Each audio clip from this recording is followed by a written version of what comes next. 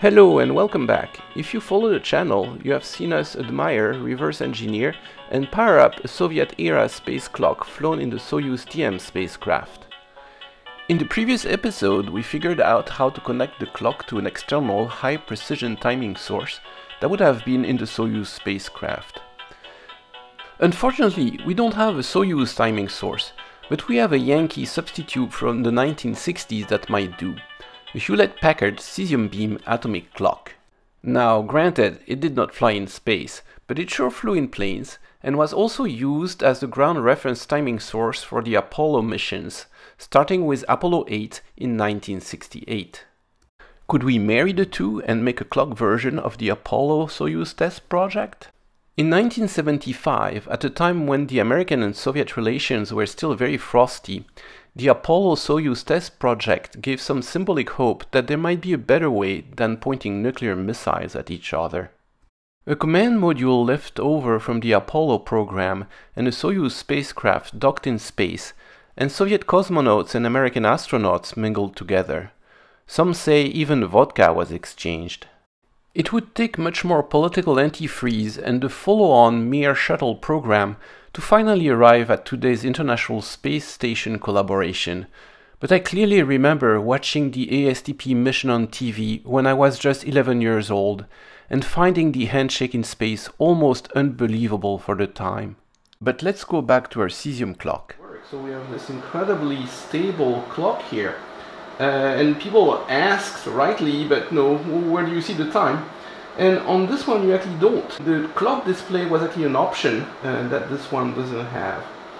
But we have a clock in need of a better oscillator, our Soyuz clock.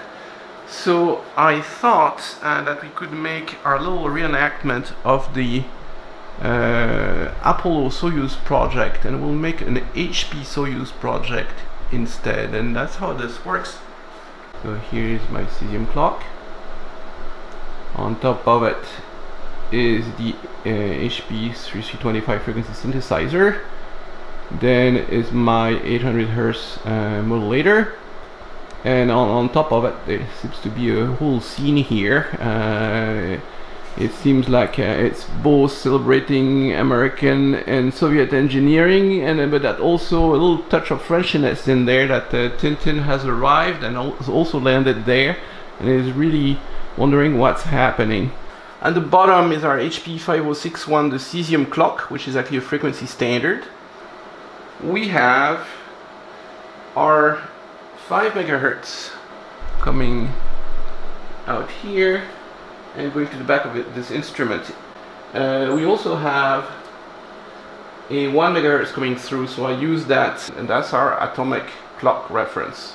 That's our super precise oscillation. Would be 1 second every 3200 years, so that's pretty stable.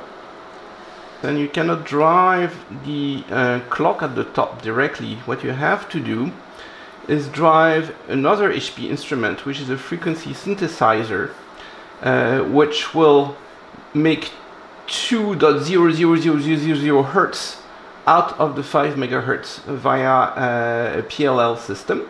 And I'm showing it in green here. And it turns out the Soyuz clock wants 2 Hz signals, every half second a pulse. So here it is. Then that's still not quite right. You need to feed it to yet another instrument, the HP 8116, which I set up as an 800 Hz oscillator at 28 volt, and the 2 Hz modulates this. So this is getting bursts of 800 Hz at 2 Hz. And if we get all this working, the clock should be working on an atomic precision. So I'm going to flip the magic button, and you're going to see the 800 Hz modulator come here, and the comma should disappear. So 3, 2, 1, 0, atomic time. So you see the burst of 800 Hz, which is what the Soyuz spaceship was producing and having, feeding to the clock. And now if we look at our clock and its happy company here, you'll notice that the comma has disappeared. So I do it again. Disable the output. I'll hesitate for a second. And it's coming back to the internal backup oscillator. And now we repair the chip, and instantly it locks back to the high precision atomic time. Now, to prove that I'm not making that up, I'm going to change this to 4 Hertz, 4.0000000 Hertz. And now you can see that the clock is going way too fast. I could put it at 1 Hertz. And now it's going atomically a second too slow every second. So it's switching every 2 seconds. So what it wants is 2 Hertz. There we go. And now it's the correct period. We are now going to measure our improved clock, which, as you'll see, is not as simple as you'd think. Note that for this, the clock has to be back on the bench, so I can probe the 1 Hz time-in signal from within the clock. So now I can turn to my last HP instrument, the frequency meter, and measure the period. And I expect it to be absolutely perfect.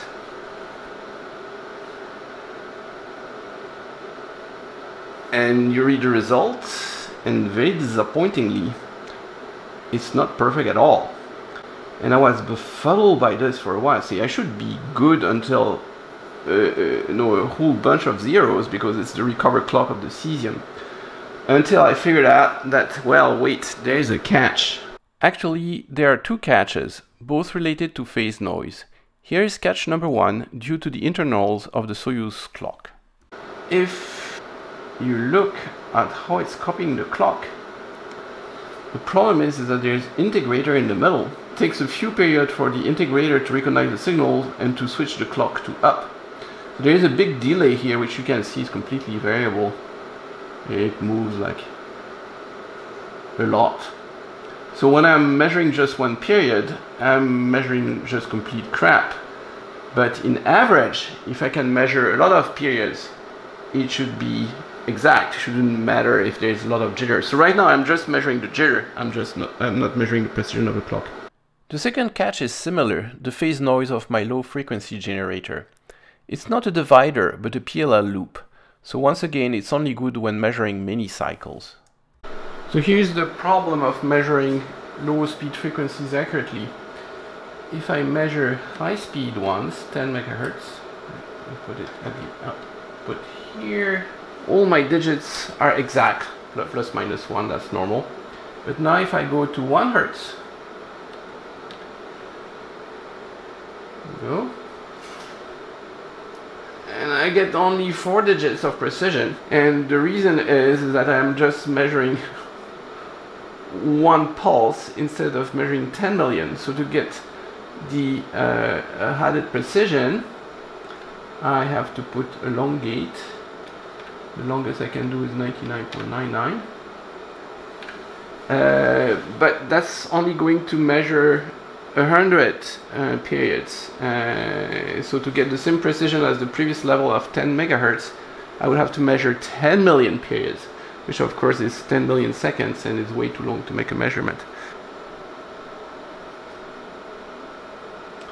And here you go. So on 100 seconds we got 6, 9 and an 8. So it's not too bad, but still I cannot get behind that precision. So the best I can do now is average results every 100 seconds. And for averaging, I turn to my little HP85, so I can write a little basic program.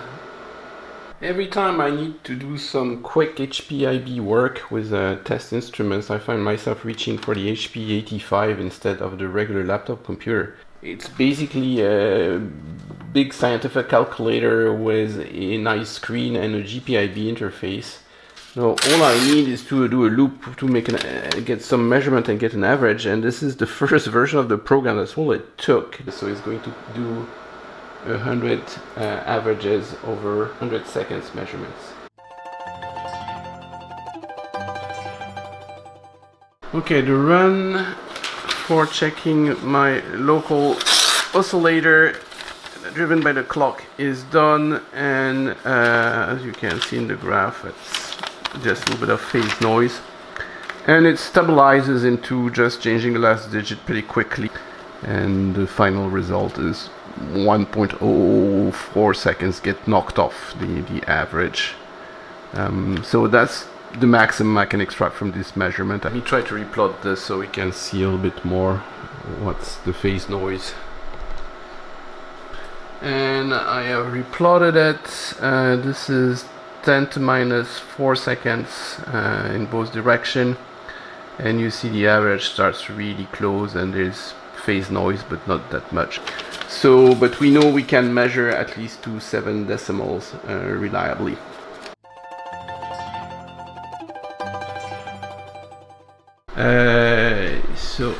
We just got a new measurement. So right now it's on internal clock, and you can see it's pretty stable. It just goes up and down. The dots are the measurements, and the line is the average. Alright, we're done, and this is interesting. You can definitely see some oscillations and see what the result is. I think that's similar to the previous run. Yeah, it's the same as the previous. It was 9979, and here's 99980. So the same result, about 17 seconds per day fast. Right, let's redo it with the external clocking.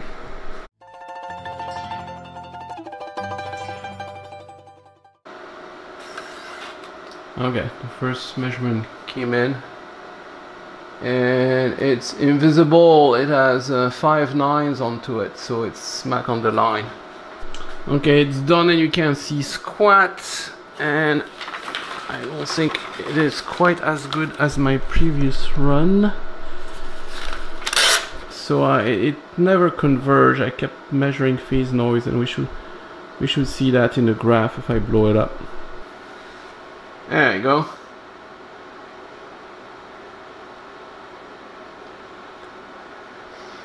So you can tell what the problem is, that the phase noise is way too high. And it was not as good as the first run.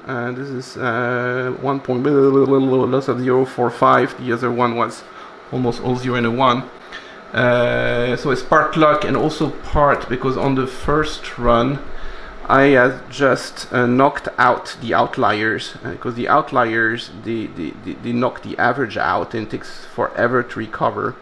So I made another run excluding the outliers, and it kicked 2 outliers out, one here, one there. There you go, and then you see the average.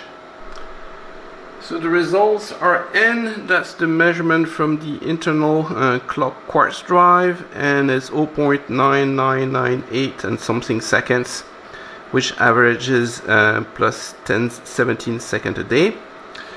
And then this is externally driven by the cesium clock via the HP oscillator, and to the best I can measure it's 0.999796, so that's minus 3.4 milliseconds a day. So it's just a huge difference. This is not even the same scale. This is 5 10 to minus 4.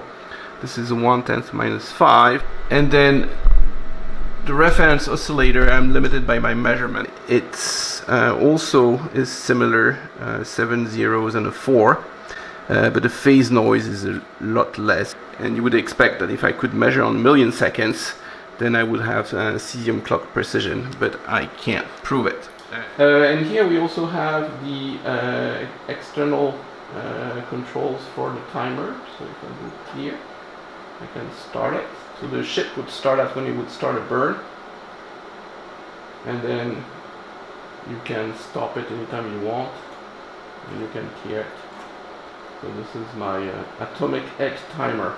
Okay, and also here off to the side here I have connected a little USB speaker and a little tone generator. So let's see if we can use that function.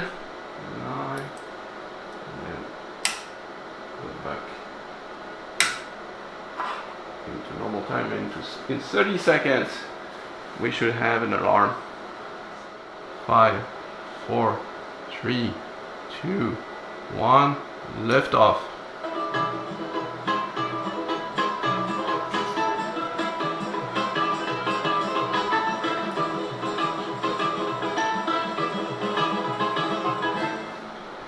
So here you go, I make an atomic international egg timer and alarm clock that you probably can't beat.